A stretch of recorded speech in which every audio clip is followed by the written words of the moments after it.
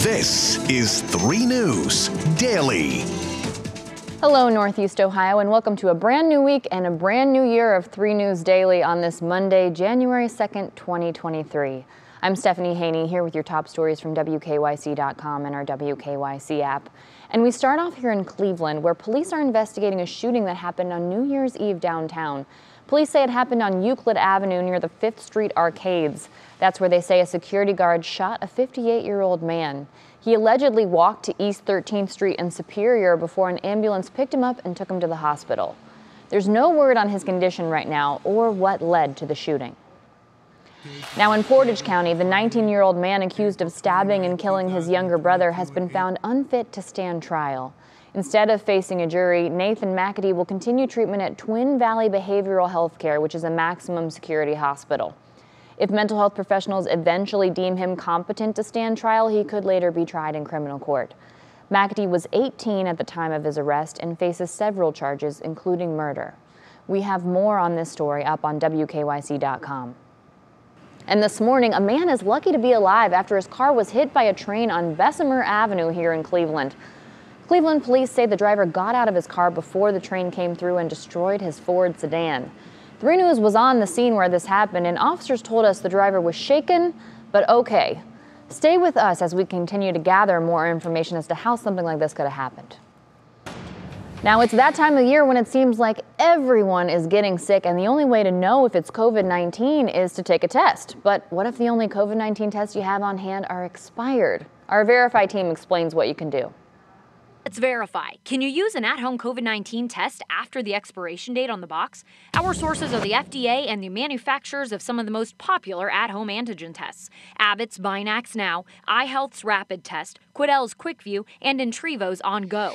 You'll find the expiration date clearly printed on the packaging. An FDA spokesperson explains to us certain components in tests may degrade over time, which could mean they don't work as well. Product websites and instruction sheets will all tell you not to use the test after its expiration date. But here's the thing. Depending on the test, that expiration date might not be the date on the package. Quote, since stability testing necessarily takes time, the FDA works with manufacturers to extend the expiration dates of their COVID-19 tests as additional supportive stability data becomes available, the FDA spokesperson said in an email. So some tests hit stores with a shelf life of, say, 8 months. If a company can prove to the FDA that it's reliable for longer, perhaps for 12 months, that shelf life can be extended. And that's what happened with iHealth and On Go tests. To find out how long it's really usable, use the lot number to look up the corresponding new expiration date online. A spokesperson for Abbott tells us the expiration date printed on Binax Now tests still applies. Despite the product's shelf life extension, the earlier manufactured tests had components with varying use-by dates, and you'll want to make sure the whole kit is still effective. The QuickView test also got an FDA-authorized shelf life extension, but you'll still want to stick to the printed expiration date on those boxes and don't use the test afterwards. So we can verify you can use some at-home COVID-19 tests after their printed expiration dates, but you'll need to confirm the shelf life has in fact been extended. Good to know. You'll have to do a little following up on your own to figure out what you can and can't use. All right, now this is a bit disappointing. After a report from Gas Buddy came out last week predicting a drop in gas prices for the new year, what we're now seeing actually are prices skyrocket at the start of 2023.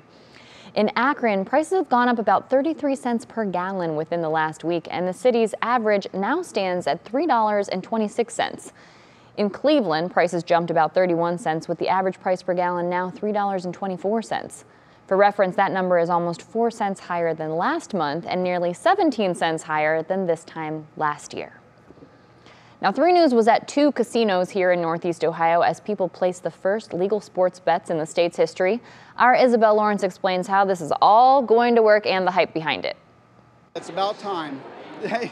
Finally in Ohio. That's what I got to say. Sports betting is underway in Ohio. I can't wait to start it off with a big win for 2023. The Buckeye State allowing fans to take a gamble on their favorite teams. The arrival of January 1st, a moment Tom Ellis was ready for at Jack Cleveland Casino. Just to be able to do it, you know, come here, have fun, and be able to actually do some sports betting. Finally. The BetJack Sportsbook and mobile platform officially launched at midnight, with Special Olympics of Ohio placing the first wager for BetJack. To be able to keep that money here in Ohio and for our state, which can do so much for us, it means a lot. At MGM Northfield Park, Matt Lewis was chosen as the first to place a bet through the BetMGM Sportsbook, eager to show his support for the Browns. It was one of those very humbling feelings when you get the phone call, and I'm very honored to be selected.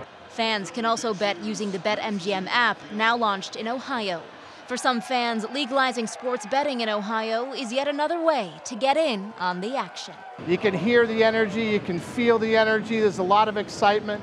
So we're looking forward to having that right here in Northeast Ohio. Thank you for that, Isabel. Now, the BetJack is just one place in town that's offering this kind of thing. This morning, the Cleveland Cavaliers teamed up with Caesars Sportsbook to cut the ribbon and celebrate the grand opening of the Caesars Sportsbook at Rocket Mortgage Fieldhouse. The event had special appearances by the Cavaliers themselves and a donation of $40,000 to the Seeds of Literacy charity. Today's the first day the sportsbook will be open during a home game as the Cavs take on the Chicago Bulls tonight with tip-off at 7. Now to college sports. Today is the 134th annual Tournament of Roses parade, and it comes before the Rose Bowl. Now, we all know that these things are a New Year's Day tradition, so you might be wondering, why wasn't it on last night? Well, it's to keep with another tradition, to never hold the parade on a Sunday. But dazzling floats with thousands of flowers made their way through the streets of Pasadena last night anyway. That's because yesterday was the float judging, where 400 people gathered from across the country to see just what each float is all about. The floats took their position in the parade lineup for the 5-mile route at 11 this morning, and the Rose Bowl is tonight at 5 p.m., where Penn State will take on Utah. Now here's some good New Year's news. Meet one of Northeast Ohio's New Year's babies. This little guy is Landon Arthur Nystrom, and he was the very first baby born at the Cleveland Clinic in 2023. He was welcomed into the world at 2:25 in the morning on Sunday at Hillcrest Hospital. We're told both Landon and Mama are doing great. And speaking of the new year, it's time for our question of the day. We want to know, what's your trick to keeping up with your New Year's resolutions? Post your comment to the WKYC Facebook page and we'll talk about it during What's New at 4 o'clock. I'll tell you my tip. I focus on the outcome, not the action, because that usually helps me take the steps I need to get where I need to go. That's what I do to try and keep my New Year's resolution. Get the f*** out. Leave now. Get away from my property. Don't ever come here again. Never, ever. Now, you might remember this heated confrontation from late last year between the owner of the Christmas Story house and a cast member from the movie telling that person to leave the property. Now, according to Facebook, the two have made up, saving what was apparently a 20-year friendship. The two shared a post from the Christmas Story family page, and it shows the photo of Brian Jones, the owner, and cast member Yano Anaya, with a caption that appears to be written by Anaya.